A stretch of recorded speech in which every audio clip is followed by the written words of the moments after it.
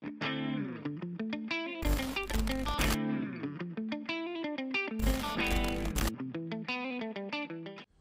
is up, everybody? It is me, DevilNeverCry, and we are back with another weapon guide for Vergil on DMC5 SE.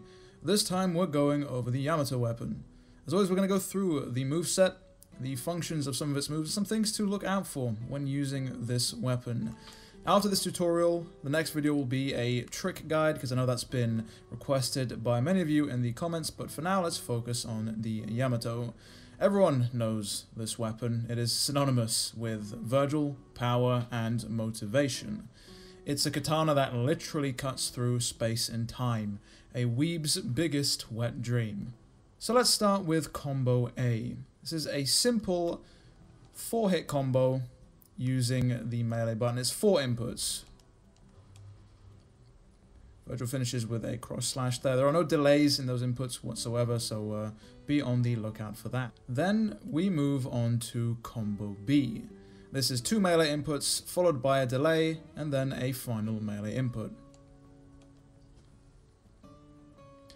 Vergil sheathes his weapon there, embedding a summon sword or mirage blade as it's known in this game, straight into the enemy.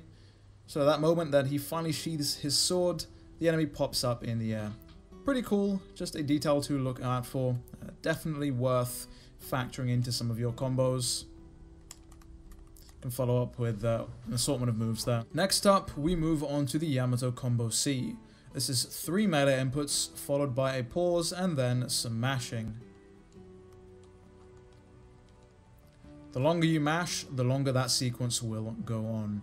Vergil lets loose with a flurry of blows from the Yamato, slicing and dicing his enemy carelessly, culminating in a final move which throws the enemy quite a ways away, so be sure to use the trick system to your advantage. There's a lot of moves that Vergil has with a multitude of his weapons that do end with a final hit that throws the enemy quite a distance, kind of incentivizing you to just get back in there with the trick system. Now we move on to some more of his rudimentary moves, starting with the upper slash. Quite simple, this is lock on, back with the left stick and then the melee input. Vergil just pops the enemy up nice and quickly. If you press and hold the melee input, Vergil will actually follow the enemy into the air, allowing you to get aerial with them and just style out with some aerial combos. That moves us on to the rapid slash. That is a lock-on, forward, and melee input, and Vergil will, as the name implies, slash rapidly towards the enemy. It's great for closing distance. Do take note though that if the enemy is quite close, you'll often overshoot the enemy. What's cool about this move is its stun property, as you can see here with an aerial enemy. There seems to be a flurry of hits as the game attempts to catch up with Vergil's move, leaving the enemy in sort of a suspended state, not just in air, but on the ground as well. If you take a look there, the enemy kind of jitters, like he took a shot of some dodgy Red Orbs. That's a pretty cool move, keep that in mind. If you press and hold the melee button during that move, you'll hit them with a rising star instead. This, as the name implies, rises both you and the enemy up into the air, allowing you to get creative with some aerial combos. That does lead us on to some of the combos Vergil has at his disposal in mid-air, starting off with the aerial combo A. This is just 3 simple hits, standard aerial rave, ends with the enemy crashing down to the floor. Again, incentivizing you to get back into the fray with the trick system. For aerial rave B though, you're going to want 2 melee inputs followed by a delay, followed by 2 more melee inputs. It's somewhat of a roulette spin. You and the enemy gain a little bit of height, followed by the enemy sent careening down to the ground, allowing you to follow up with however you want. That does bring us onto the aerial cleave though, which in midair is the lock-on button, back and melee input, which, as the name implies, Vergil comes cleaving with his sword straight down to the ground, actually bouncing the enemy up, which is pretty cool, allowing you to get all kinds of combos going. Vergil does of course have the judgment cut system available with this weapon, but I've already covered that extensively in a separate video. But for a quick recap, Vergil can judgment cut out of any melee move with this weapon, which is awesome. One cool thing to note is that Vergil actually gets a pretty cool S-rank exclusive aerial taunt, which is kind of a throwback to the aerial ray from DMC3. He only does the first hit of it, unfortunately, and it can be jump cancelled. You have to be over an S rank to get this to proc. If you're at an A or below, Vergil will simply do his standard aerial taunt of him just throwing some summon swords and lifting the enemy up in the air. Again, just something I thought I should touch upon, as many people seem to wonder in the comments, what exactly is Vergil's aerial taunt? That does bring us on to one of my favorite moves for Vergil in this game, and that is the Void Slash. Many of you have seen this in the trailers and some of the footage, but the input for this is lock on, back to forward, and melee.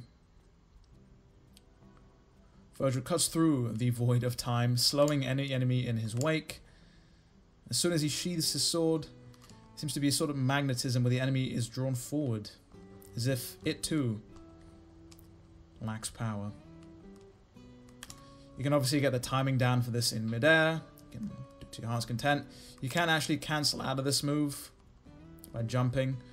The enemy will still be slowed slightly, but they won't get that magnetism because Vergil obviously doesn't sheath his sword. You can combo this up with all sorts of moves and weapons. And that of course leads us to everyone's favorite move with the Yamato, or the Yamato, however you choose to pronounce the name. That is the Judgment Cut End, aka the Judgment Nut Never End. This super move is done just like the others with the other weapons that I covered. You have to lock on, then hold forward, and then press the trick and melee button at the same time. Of course, you have to be in Sin Devil Trigger and have a level 2 concentration, or you have to have a full Sin Devil Trigger bar and level 2 concentration. As the name implies, it is the Judgment Cut to end all Judgment Cuts. And next up I want to cover SDT and some SDT-only things Vergil has at his disposal. The first I want to cover is the Yamato Combo A, which is now a 5-input combo. It's only 5 melee inputs, and it harks back to a combo introduced in DMC4 SE for Vergil. Sends the enemy absolutely flying. That move does a lot of damage, so keep that in mind. The next thing I want to cover is the Yamato Combo B, which is quite similar to its non-SDT variant, except this time the enemy gets sent flying a lot higher, as it has a lot more swords embedded in it. And one more thing to keep in mind with SDT is that Rapid Slash becomes just as chaotic and as lethal as it was in DMC4 SE for Vergil, where you can just spam it to your heart's content. Of course, it still ends with the enemy going flying after.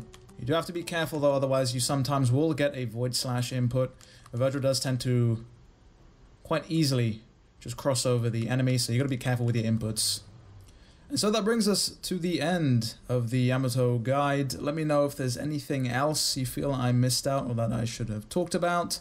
And of course, if there's anything else you want me to cover in regards to DMC5 SE, do let me know. Of course, if you enjoyed today's video, do be sure to leave a like and consider subscribing. That way you stay up to date with anything and everything DevilNeverCry.